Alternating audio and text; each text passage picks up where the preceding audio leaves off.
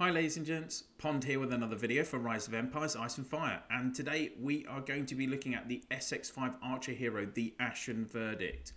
Ashen Verdict is a ranged hero. You're going to probably want to put him either on your middle or back rows. Let's have a look at his skills. So skill 1 is the usual Dictator skill, gives the extra 23,100 troops, nothing new there.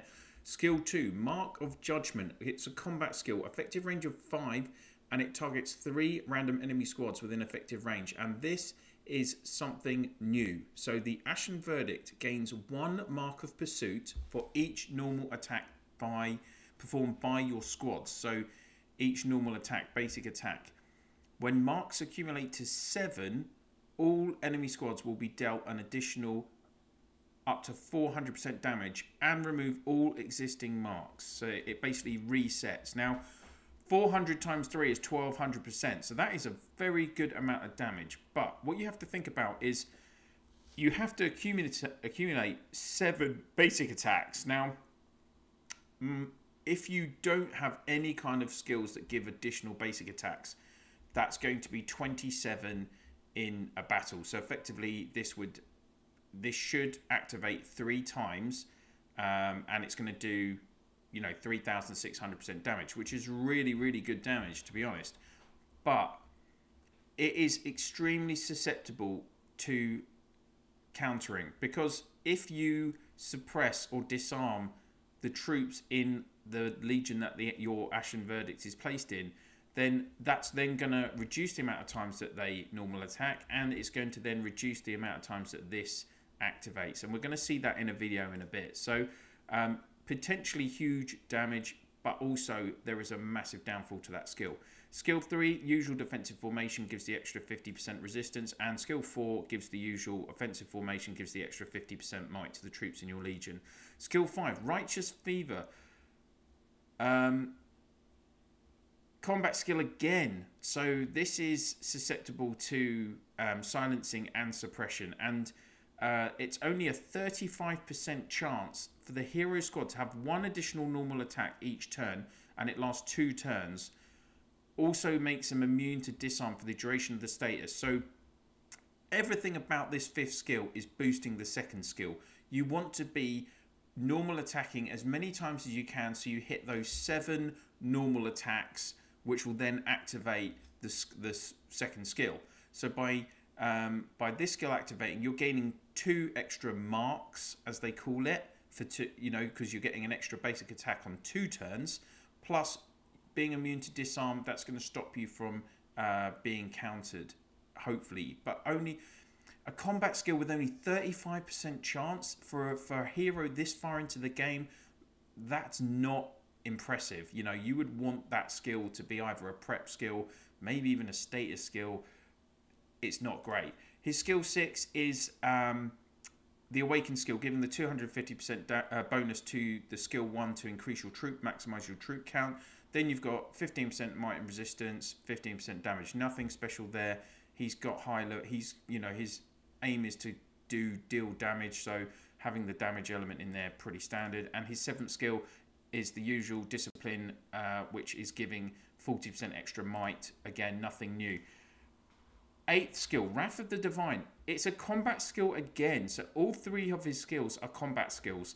For a hero this deep into the game, I find that very surprising, and I'll be honest, because of that, I do not rate Ashen Verdict that highly, because you would generally expect a hero this far into the game to have at least maybe 1 combat skill, a prep skill, and a status skill. And if it's a really top level hero, they might have 2 status skills, or like some passive skills mixed in. But 3 combat skills, it makes him very susceptible to being countered with silence and suppression.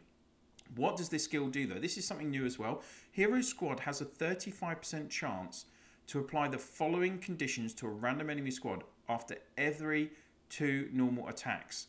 So it will disarm, silence, confuse, interrupt, which would be stopping a combat skill that requires prepping, or troop recovery blocked. So for that would be good against heroes such as Skander, who have got massive amounts of healing abilities.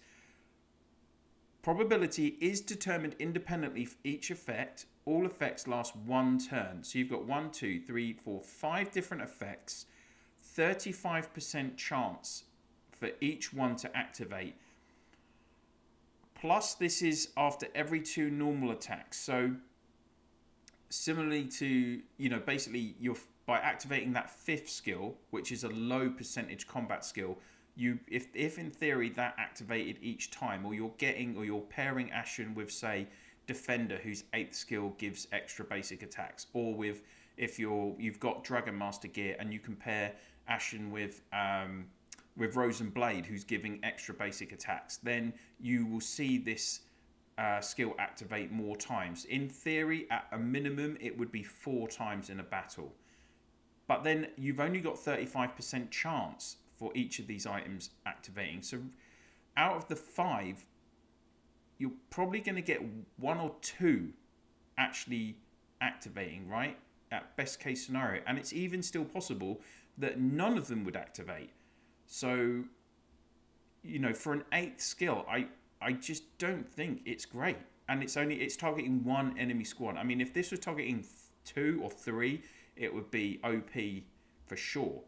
But I mean, I don't know. His whole series of skills are so susceptible. So let's go and have a look at him in action. So no one in my state is running him in an active Legion right now. But last week we were against State 52, and in Heroes Duel, one of their players, Crazy Stone Eyes, was running Ashen Verdict in a mixed hero combo with Rosen and with Spectral Reaper. Now, this is probably the best combination you could run Ashen Verdict in right now anyway, because Rosen is giving you, has got obviously the chance to remove debuffs, which is going to be key because you don't want him getting silenced and suppressed. So her Blitz skill gives that opportunity. Plus, her 5th skill on the first 3 turns is giving a 70% chance for 2 basic attacks, which is obviously then going to activate the marks much quicker. You're going to accumulate marks much quicker for Mark of Judgment. You're going to accumulate your own basic attacks so that Wrath of Divine hopefully activates more often. And obviously then Spectral Reaper is behind doing lots of damage. Let's see that in action though. I don't know why I clicked off that. So this is up against a very strong Legion in terms of its ability to suppress with its CC. The Brave has good disarm and silencing. Skander suppresses with his 5th skill. Jade Eagle also causes disarm with his 5th skill. So there is a lot of elements to the opponent that could cause serious issues to the way that Ashen Verdict works. And actually, you're going to see that in this battle, that he basically gets completely knocked out of the battle and doesn't get hardly any skills off. So you've got disarm already from the Brave skill, and then he also gets suppressed by Skander's 5th skill. So he hasn't done basically anything. That's worrying as well, that the Brave's silencing skill is activating and is going to be active from turn 3. So basically, Ashen hasn't done anything for us already. He gets silenced again on turn 3, but you do get some basic attacks off, and that does, interestingly, action Wrath of the Divine. But it doesn't accumulate any active counters. None of, from what I can see here, those 5 effects don't action. Now he finally does at the end of turn 3, he gets this Mark of Judgment off, and it does do a nice amount of damage to the 3 opponents' legions. And then after that, pretty much you're going to see all of this legion get silenced and suppressed out of the battle, and just get a lot of damage done to him. And so he's suppressed again there. The back row's disarmed, silenced again. Okay, you've just had another 1 basic attack. He's getting suppressed again by Skander there. And there you go. There's that suppression. There is a basic attack from the back row, but then we're very close. We're about to lose the front row as well. And this is a killer issue as well, that that 5th skill from Jade Eagle is causing disarming, which basically just means that nothing for Ashen Verdict is going to work now. And you've lost that front row. By losing that front row, you're losing one more basic attack each round. So then his Mark of Pursuit isn't going to activate as often. So literally in this battle, he just did nothing, pretty much. He literally did nothing. Even with the one time that his Wrath of the Divine actioned, it didn't, because it's only 35% chance on each element, it didn't do anything. Now, so he is very susceptible, particularly if that Legion is the one that gets targeted, you know, and particularly against the Brave. This is a very good combination that Good Shot's using against this. But ironically, in the next round of the duel, he does win, and Ashen Verdict gets off 11 skills in this one. So we're going to have a look at him again, and this kind of just highlights how many variables there are with different legions. Sometimes two exactly the same legions, 2 different battles, you can get massive differences purely down to which legions are getting chosen. So there we go. Righteous Feather is actually actioned there. So in the previous battle, it didn't action at all. Because it's got 2 basic attacks, that activated Wrath of the Divine, which did suppress Skander on the middle row, which means that Skander can't attack him. Then you're getting a Mark of Judgment. Nice amount of damage there, about 17,000 kills across the 3 legions. That's all on turn 1. You're getting some suppression from Rose and Blade's 2nd skill as well, which is helping, you know, protect him. Because Brave is suppressed, his skills aren't getting off as much. Now Skander has managed to suppress Wrath of the Divine with his 5th skill.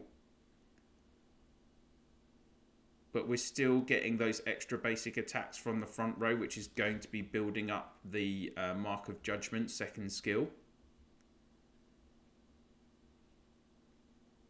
There we go. Mark of Judgment does activate. So interestingly,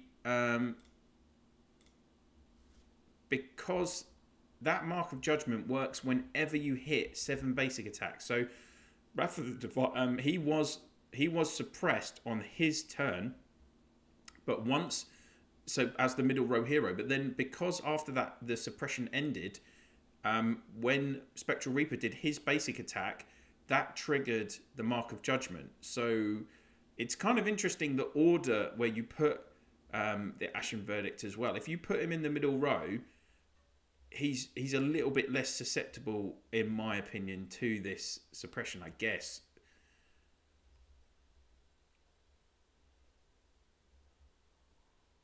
And, you know, Mark of Judgment again.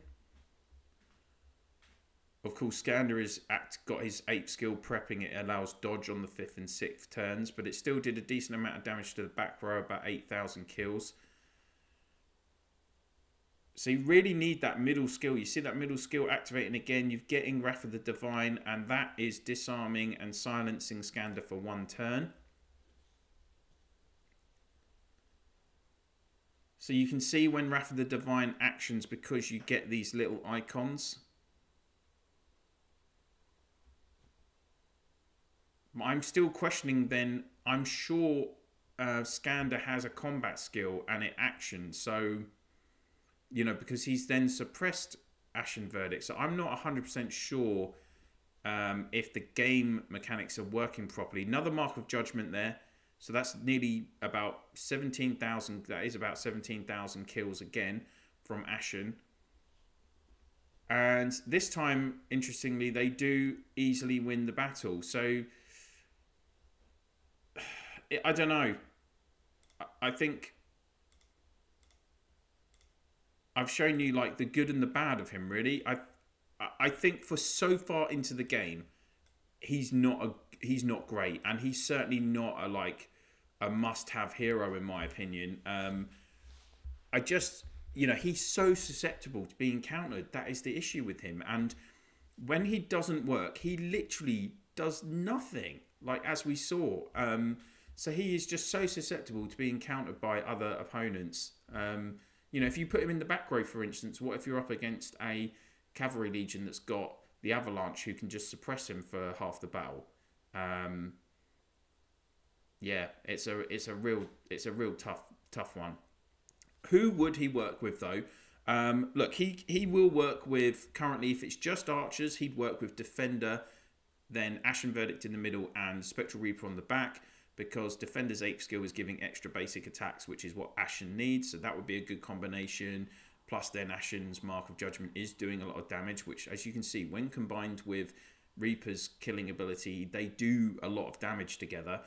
You could potentially do Sakura, Blossom, and then Ashen and Defender again. It would be like more defensive, even though you would be hoping that basically you're getting your abilities off and doing the damage as early in the battle as possible, while Sakura Blossom's giving all that extra damage benefits from her 5th and 8th skills.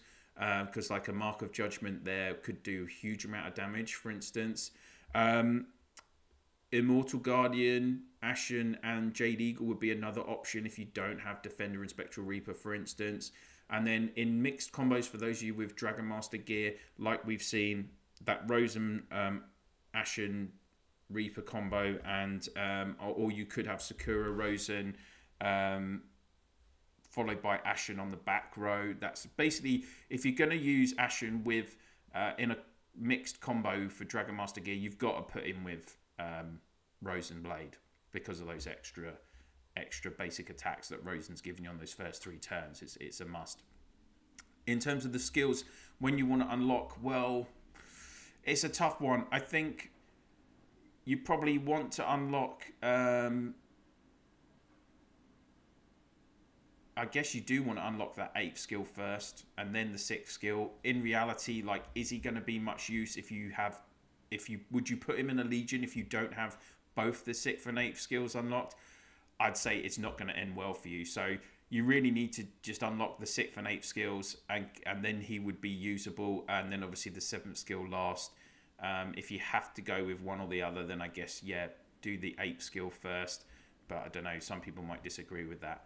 So Ashen Verdict, not a great SX5 hero, guys. Take my advice, you want to wait for the SX6 Archer's hero. That is going to be an absolute top 5 hero in the game. Way better upgrade than the Ashen Verdict. Don't waste your tickets on Ashen Verdict. Save your tickets for the next season's heroes. That's it for this video. Thank you so much for watching. I hope you've enjoyed it. If you have, then please do click on that like, and I'd be interested to hear your verdicts on this hero. Please do place a comment down below, and if this is one of the first videos you're watching on my channel, then why not click that subscribe and ring the bell so you can get notifications whenever I'm dropping videos on the channel, which is daily. If you could please share my channel in your Alliance chat, Province chat, and through Line, WhatsApp, Viber, Discord, whatever you use to communicate with your fellow players in the game. That would be absolutely brilliant. Thank you so much for watching. That's it for now. I'll see you soon.